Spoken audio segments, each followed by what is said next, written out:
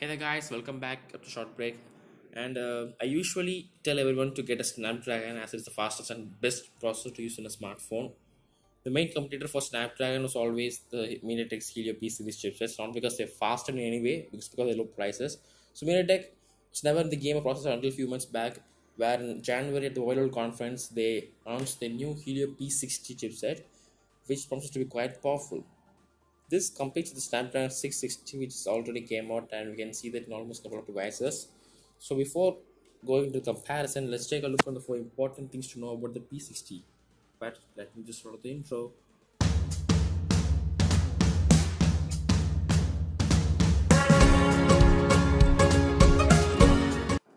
First things first, the P60 is an octa-core chipset with 4 powerful Cortex-A73 cores and efficient A53 cores, clocked at 2.0 GHz.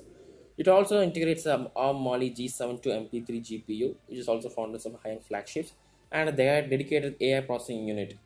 The biggest thing about this processor is that this chipset is made with a 12nm technology. That is interesting note because the competition is 660, 636, everything are built in the 14nm process. Moving on, the first thing this chipset focuses more is on AI and intelligence. Come on, both the same. It comes with a multi-core AI processing unit, which they like to call as mobile APU, which offers deep learning, facial recognition, object and scene identification. So this helps them to bring Face ID and the other camera modifications to do in their devices. And the APU offers double the power efficiency of the GPU for battery-friendly AI processing. Next up, the camera, and here we can have up to 16 plus 24 megapixel dual camera setup or 32 megapixel single camera setup. Now you're also getting upgraded multi-frame noise reduction, and you also get the features like bokeh and depth of field with hardware depth engine and everything. Those you can expect from mid-range device these days.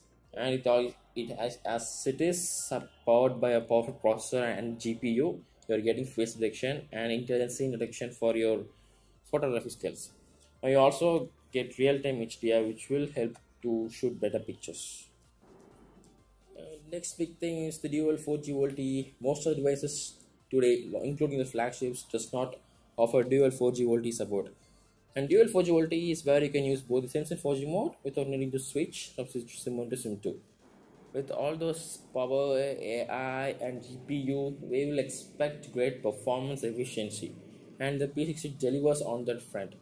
The P60 can keep your device running smooth and cool yet reliably fast for heavy gaming, video or multitasking. With the 4 big Cortex-A73 processors, the chip packs a powerful punch to meet all the processing demands, and yet it has an efficient 4 A53 cores which can help you in saving your battery life. As of now, the Oppo F7 comes with the MediaTek Helio P60 under the hood.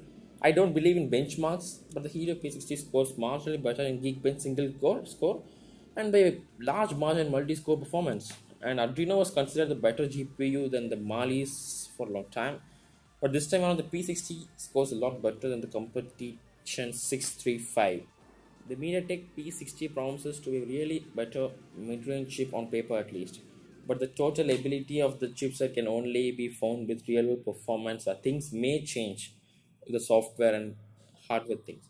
So the Oppo F7 is the only smartphone to come with the P60, followed by Oppo's sub-brand Realme, which will launch the Realme 1 in India very soon. So that will take some time to get hands-on and check the device's performance, battery and everything. So until then, this is Ivan signing off. Make sure that you subscribe to my channel and see you in my next one. Peace.